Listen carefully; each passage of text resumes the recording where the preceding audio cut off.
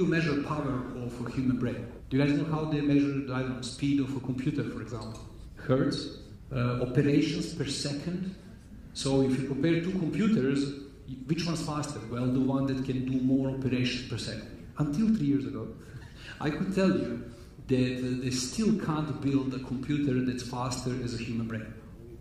Every 5 years or so, scientists get together and say, let's build a computer that's as fast in terms of processing power as human brain. So every time they get together, they abandon the project because they can't build one. 10 years ago, that computer would have to be the size of this planet. Fast forward today, we have quantum computing and it's faster than human brain. Up to recently, we had nothing to compare the processing of this thing that you have in your head.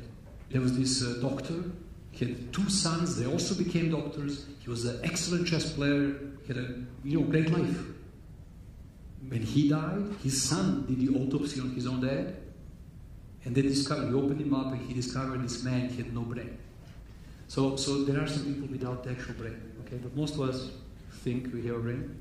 But the idea is, we have this gray mass inside, and it's super powerful. It's so powerful that computing power is just out of this world.